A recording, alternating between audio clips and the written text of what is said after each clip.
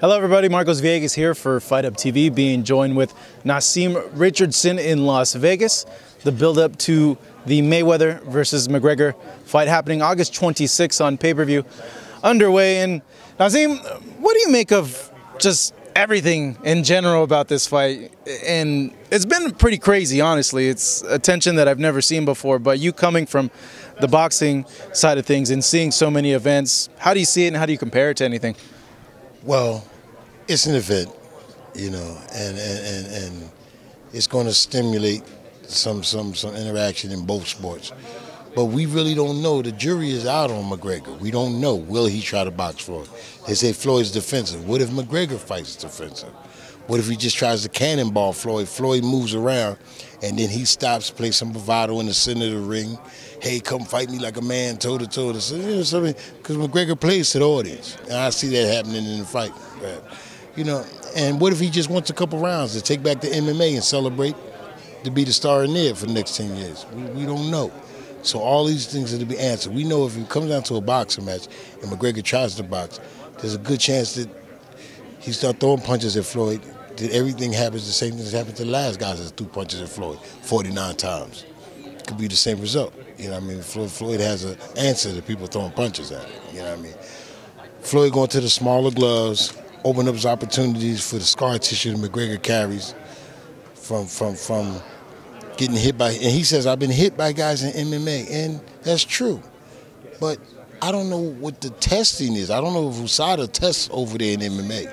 And if they don't, then you could have been hit by guys that were using a lot of things, and you could even been using things to take those punches. So without that, now we don't know what we have here. You know what I mean? So there's still questions to be answered. And we'll see Saturday. In your opinion, is there any way Conor McGregor can win this fight? Do you see it any way that it's possible, or it can be a competitive fight? If two men are swinging at each other, anything can happen. Nobody was picking Cassius Clay over Sonny Liston. Nobody was picking those guys have been boxing their whole entire lives. Someone would say that, you know, and Conor's coming in as minor amateur experience. But you've heard about incidents in the street where fighters have gotten in altercations and some guys punched them in the face. It's boxing, it's contact. McGregor's a contact, ferocious athlete. He has a chance. It's a slim chance, you know what I mean? But he has a chance, you know what I mean? Confidence plays a strong way when you're a well-conditioned athlete. And regardless of what he is, he's a well-conditioned athlete in combative sport. You know what I mean? He's used to punches coming at him too. So you have to see, you know what I mean? That's why I say the jury's out. That's what makes the fights, you know what I mean? That's why we go see him, because we don't know anything could happen, and that's why we go watch. You having trained so many fighters for such a long time, and Conor being known for some of his methods not being very orthodox, or being, some say, you know, out there at times, but when you see those methods, what do you make of him and the techniques he uses? He'll be unorthodox, but he's fighting probably the best guy to making adjustments. So he'll be unorthodox. That could lead for some interesting moments for the first two rounds. But Floyd makes adjustments to all the fighters in the first couple rounds. So you know what I mean? If that unorthodox format doesn't serve him well to the point where he beats Floyd in that time, you know what I mean, he could pretty much expect that ass whooping. Yeah, because we know Floyd will crank it up and turn it into something else. You know what I mean? But McGregor's there. You gotta love the heart, ferocious confidence. He believes in himself. That carries you a long way. We saw a big dude do that not too long ago. Just believe in himself. He would tell himself he was certain things and then believed it. Tyson Fury's self-belief is one of his biggest weapons. I think his greatest weapon in boxing. It was his self-belief. Certainly Conor does have an extraordinary amount of confidence in himself, and it has attributed to a lot of his success. If you believe, you can achieve, and it comes to fruition.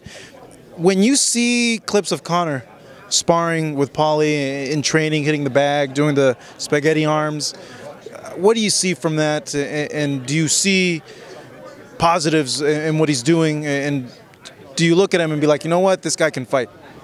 Well, we know he's aggressive. We know he's built for contact. What also McGregor Conor McGregor is a showman. Conor McGregor is a showman. And I'm expecting the showmanship to come out in Conor McGregor.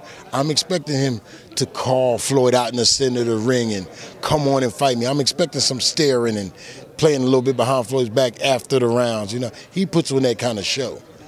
And he figures if he brings it, makes him a bigger star in boxing. It'll make people want to see him more than they wanted to see Floyd. I mean, and he's done some of that on the tour. He's made himself a sight to see. Anything you buy with a ticket is a form of entertainment. People are paying for a big ticket for this. I mean, they want to be entertained, and McGregor caters to that. See, Floyd does the job. If you know, by the time you get to these last press conferences, Floyd is all business then. He's zoned in already. Yeah. Conor McGregor is about to, he wanted some more showmanship time at the press conference. He wanted to, hey, let's do our back and forth banner. I mean, Floyd was out of that, man. He said it's time for fight, and focus on that. McGregor carries that even into the ring. He's going to carry the showmanship. You watch, you're going to see a certain amount of rounds go. You'll see him playing to the crowd and walking to the audience and showing some of his showmanship. Pick your brain on the gloves. There's been a big old deal about going from 10 ounce to 8 ounces. Many feel it's a big advantage to Conor. Conor himself feels that Floyd made a big mistake in allowing him to go to 8 ounces. What's your take on that? Did the glove size make a huge difference in a fight like this for the puncher or the defensive fighter? For both. It introduces opportunities for Floyd to cut open that scar tissue with his speed and his precision. He can cut that scar tissue open, this guy start leaking all over the place. When you start seeing that maroon shit coming all out of his face, the problems have ensued, you know what I mean? So that helps. McGregor's a puncher, so they say, but like I said, I don't know. I seen him punch in the arena with them 4-ounce gloves on. We may find out you put 2 more ounces on it and his punch is regular. We don't know. That's why I say all these things. McGregor is just a question mark to us in this sport. And we'll learn today, we'll learn this weekend on the biggest stage. If something crazy happens and Conor does end up getting the win against Floyd Mayweather, is that a huge blow to boxing, or is it just, it's a fight and crazy stuff like that happens? What you saying? Shit, we all got to get new jobs? If it happens, it shakes up the world. It shakes up athletes. It'll be another one. The underdog can always win. You know what I mean? But his parents will tell kids, see, anything could happen. You can be anything in school. You know, if it doesn't, we'll find a way. If it does, we'll find a way to move on. Life will continue. You know what I mean? And if it doesn't, if everybody waited, hey, Mayweather Pacquiao, Mayweather Pacquiao, Mayweather Pacquiao, Mayweather Pacquiao, you okay? Okay, since now if it's one of those, all that excitement, y'all find out if the press tour turned out to be the most exciting thing that was of this fight, people can't get mad.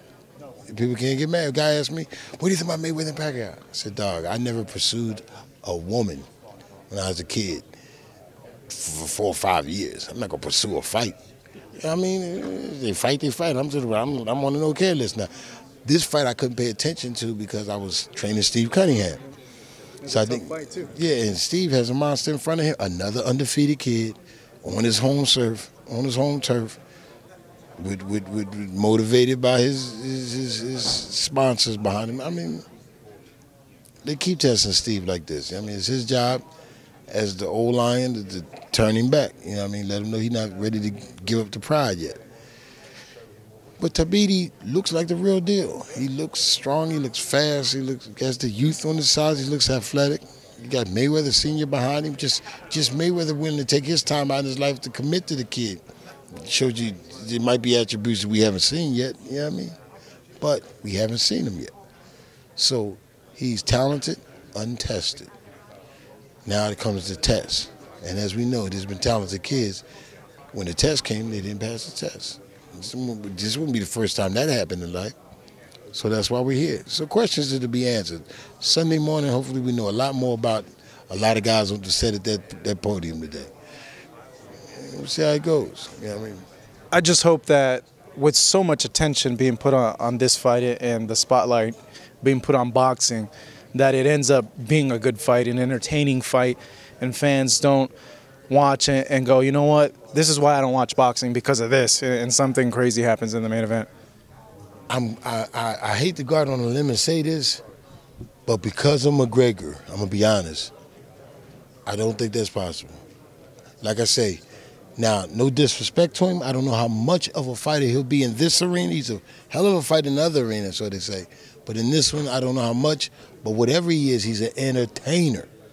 He's going to, when the fight gets boring, Ali, they used to have a thing, when the fight got boring, Ali was taking guys' rounds because he wasn't a puncher. Ali would start wide-mouthing and joking with the crowd and doing little things, a spaghetti leg, and he would entertain the audience. I mean, so Ali didn't have to punch like George Foreman to entertain us. You know what I mean? McGregor, in this light, he'll entertain us, whether he's winning, losing, whatever, he'll entertain us. He'll do something goofy enough in that ring to make the people laugh, jiggle, and feel like they enjoyed themselves. All right, Naazim, thank you so much. Really appreciate it, my man. It's always great talking to you. I love talking to you. Man, right here, of course, in the corner of Steve Cunningham this weekend. And in the main event, we're going to see Conor McGregor against Floyd Mayweather Jr. here in Las Vegas, Nevada.